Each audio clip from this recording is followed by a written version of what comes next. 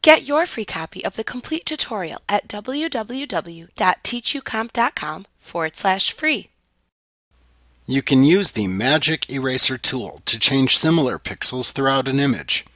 If you use this tool in the background layer or in a layer with locked transparency where you cannot edit the transparent pixels, the pixels will change to the background color.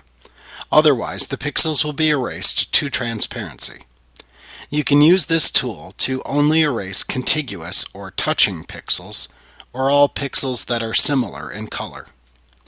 To use the Magic Eraser tool, first select it from the toolbox and then the Tools Options bar. It shares a spot on the toolbox with the Eraser tool. Then, in the Tool Options bar, you can use the Tolerance slider to define the range of colors similar to the one that you will select to remove. A low tolerance erases only pixels with a color very similar to the one that you select.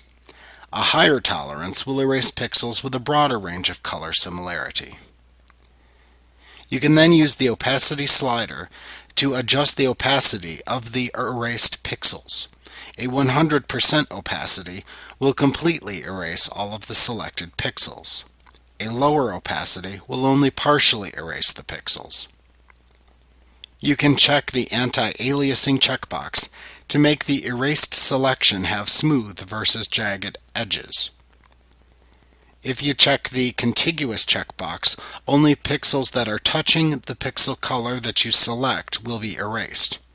If it is unchecked, all pixels of that color anywhere in the image will be erased. You can check the Sample All Layers checkbox to sample the color that will be erased by using the combined data of all visible layers. Once you have the settings as you wish, just click into the image on the pixel color in the part of the image or layer that you want to erase.